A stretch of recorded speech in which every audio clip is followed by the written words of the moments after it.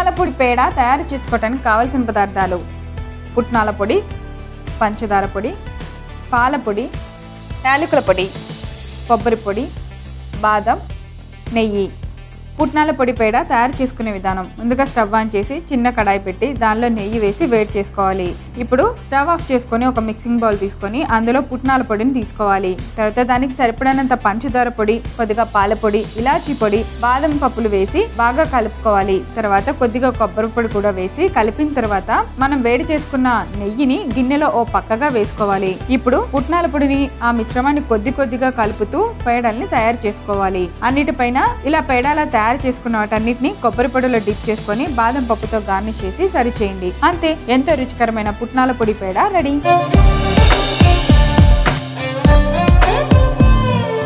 ఇప్పుడు యూట్యూబ్లో ఈటీవీ అభిరుచి ఛానల్ ఉంటుంది. దాన్ని సబ్స్క్రైబ్ చేసుకోండి.